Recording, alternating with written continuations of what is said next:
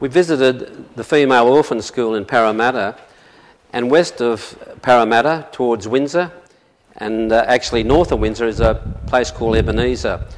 And it was established early in Australia's history by settlers, and along the Hawkesbury, and 15 Presbyterian families got together and built this church here, the Ebenezer Church. Ebenezer means hitherto has the Lord helped us.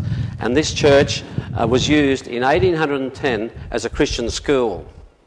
Together, 8 Christian pioneer families arrived to the New South Wales colony in 1802 and requested the Queen's appointed representative at the time, Governor King, to be established in one area with new land grants. In 1803, they received their 100-acre land grants and moved to Ebenezer at the foothills of the Blue Mountains on the Hawkesbury River. Joined by a further 7 families, Ebenezer Church was built 6 years later in 1809. Under the leadership of Presbyterian James Mean, Ebenezer Church became the first Presbyterian church in Australia, and it remains the oldest church building still standing in the country. It also stands as the oldest educational building, when a school was pioneered in 1810 with John Yule as its sole teacher. The aim was, as one clergyman put it, to advocate a system, not merely a system of education for the state, but a scriptural education to train up not moralists, but God's worshippers.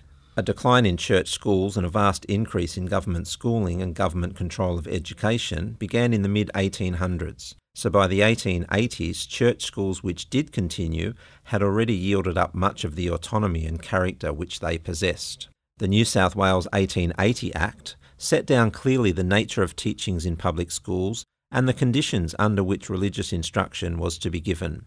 Ebenezer was used as a church school all the way through to 1887, by which time a public school had been built in the area. The government policy of religious neutrality from these beginnings of a non-religious state school system resulted in a tragic loss of spiritual and moral bearings, with a subsequent lowering of standards in our schools. There are many Australian parents and teachers who realise today, as did Catholic Archbishop Vaughan in the 19th century, that no education built in a Judeo-Christian culture can be built upon a foundation of religious neutrality.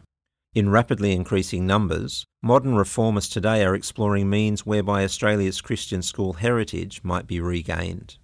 In recent years, a large number of non-government schools have been established and staffed by Christians, with many of these schools offering today high-quality programs which embody the same principles applied so successfully by our early Christian pioneers at Ebenezer over 200 years ago.